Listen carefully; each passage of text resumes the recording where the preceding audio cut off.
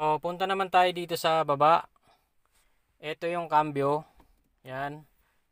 Dito naman yung handbrake. So, napapansin nyo ito may P, R, N, tsaka D. So, dahil nakahinto tayo, kaya itong stick na to nandito sa letter P. So, ibig sabihin yan, park. So, yan po. Yan, nakapark tayo. Kaya nandyan sa P. So, pag reverse, yan, lalagay nyo siya sa R, letter R. Reverse po yan. Then, pag gusto nyo nang umabante, lalagay natin siya sa D. Yan. Tapos pag nakahinto na, or kunwari nasa traffic kayo at medyo matagal pa naman umabante, lalagay nyo sa neutral. Yan. At yung mga nagtatanong naman po kung bakit mayroong plus tsaka minus, pwede nyo po siyang gamiting manual. Pero kadalasan ginagamit po ito pag mga paahon itong plus tsaka minus. Ipapasok nyo lang siya dito. Yan, plus. Ipa-plus lang yung plus kapag parang kung ipapasok nyo siya primera, segunda. Yan. Tapos minus, plus, ganyan lang ang gamit niyan. Pero ang gamit talaga niyan pagka medyo tarik yung dadaanan nyo. Kaya kailangan ng gumamit ng plus or minus yan. So, ganyan lang po ang ano niyan, ang gamit niya ng yan, yung park, reverse, then drive, neutral. Yan po.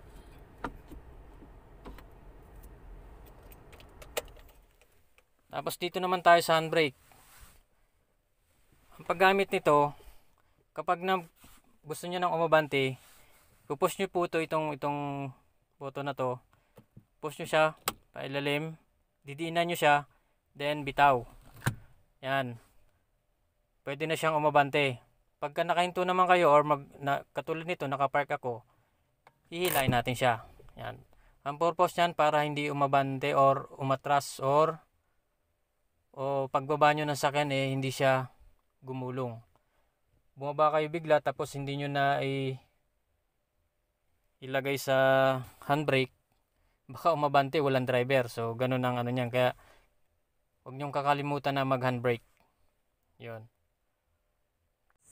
Hello guys, nakita na naman muli tayo dito sa channel ko. So ngayong araw ang topic natin ngayon ay ituturo ko sa inyo kung paano mag-drive ng automatic na kotse. Kung paano ba, kasi marami pong nagtatanong kung mahirap ba or madali lang. So introhan muna natin.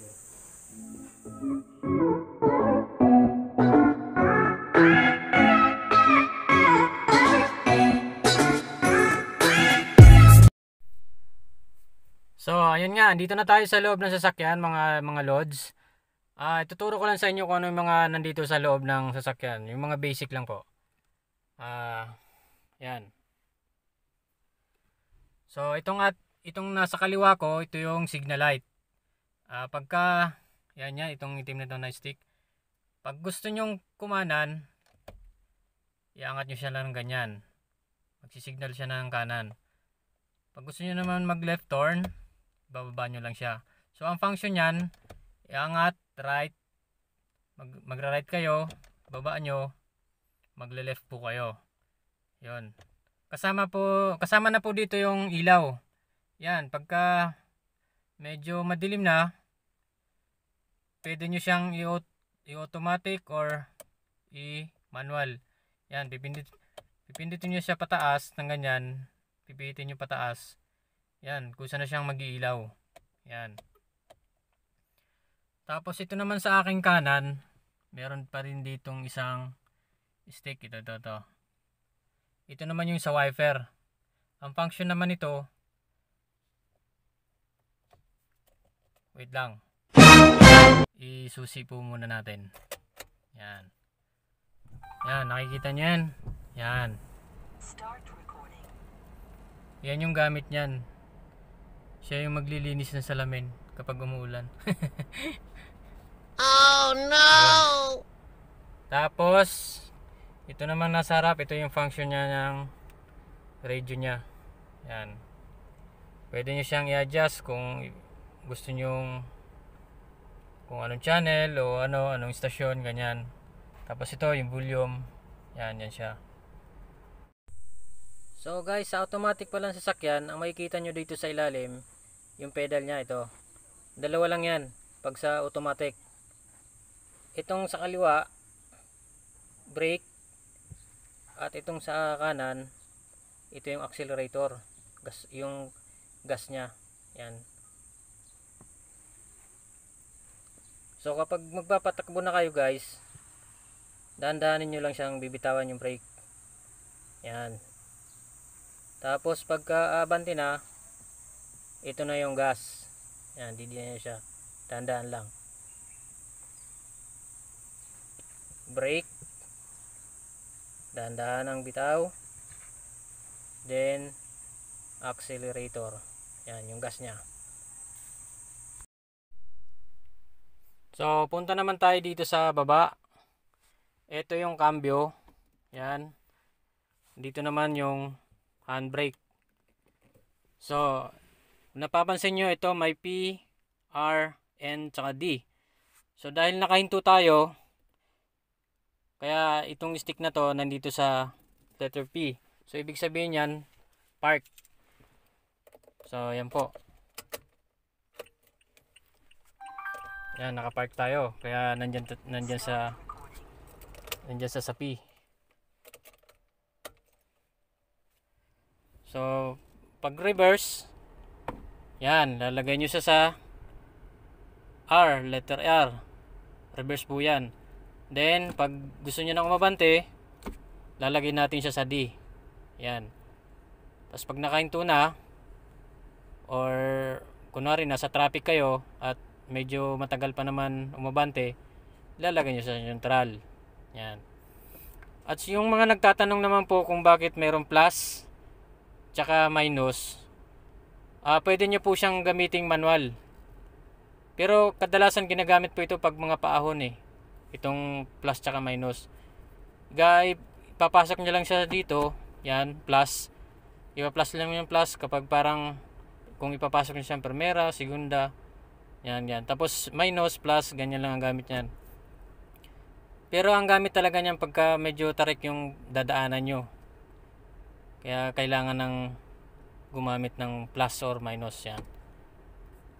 So ganyan lang po ang niyan, ang gamit niya ng yan, yung park, reverse, then drive, neutral.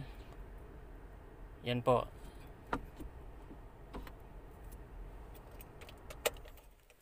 Tapos dito naman tayo sa handbrake. Ang paggamit nito, kapag gusto niyo nang umabante, pupush nyo po itong button na to. Push nyo siya pailalim, didiinan nyo siya, then bitaw. Yan. Pwede na siyang umabante. Pagka nakahinto naman kayo or katulad nito, nakapark ako, hihilain natin siya. Yan. Ang purpose niyan para hindi umabante or umatras o pagbaba nyo ng sakyan hindi siya gumulong. Bumaba kayo bigla tapos hindi nyo na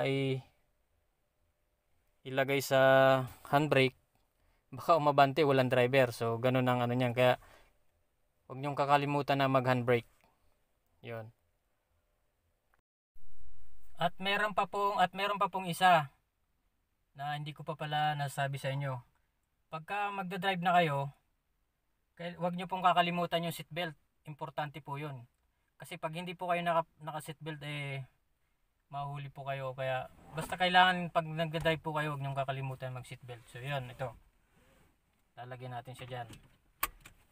Tapos dito naman, para katulad sa akin, maliit ako, sila yung aking paa, na-adjust ko po yung upuan. Yan, paharap. Pagka medyo mahaba naman yung paa nyo, pwede nyo siyang i-atras ng ganyan yung upuan nyo. Basta yung komportable kayo. Kailangan yung paa nyo, abot na abot nyo yung brake tsaka yung accelerator niya. Tapos yan, pag kailangan yung kamay nyo medyo lagpas ng konti dito sa may manibela, para pag bihit nyo ng manibela komportable kayo. So kailangan yung ganun. So yun. So subukan na natin magpatakbo. Ngayon papatakbo na natin. So ilalagay ko siya sa drive. Yan. So kailangan guys, pag nagpapatakbo kayo, lagi kayong nakatingin sa side mirror, sa left and right, para sigurado kayo na baka kung anong meron sa likod makikita nyo. Yan. Stop. Tapos kung magsisignal tayo, angat natin siya sa kanan, yun dito sa gilid. Yan, kakanan tayo. Lagi kayong nakatingin sa side mirror. Once na ano kayo ng reverse, ano pala kayo, kung mag right turn kayo or left turn. Yan. Tapos kaliwa, signal tayo kaliwa, ibababa ulit yung ating signal light, then tingin sa salamin kung may sasakyan na parating, then pag wala, kaliwa na kayo. So ngayon naman, ang gagawin natin, magre-reverse tayo. Atras tayo.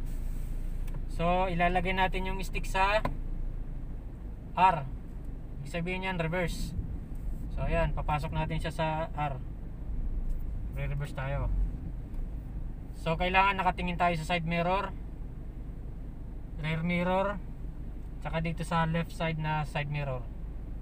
So atras tayo. Yan, atras.